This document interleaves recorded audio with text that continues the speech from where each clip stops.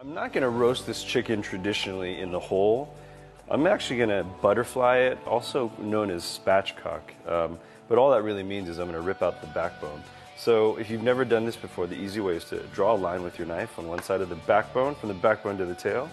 Draw another line with your knife, and you basically know where to insert your knife and start cutting. It's important not to cut all the way through to the breast side. You really just want to cut that back part out. So when you cut one piece off, you can actually use it to hold on to, and that'll guide you right through to the other side. And that's it. And then what you'll do is turn it right over,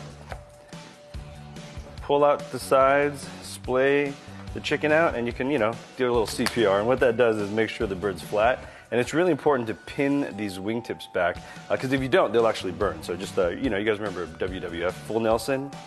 And there you go. So this is totally spatchcocked.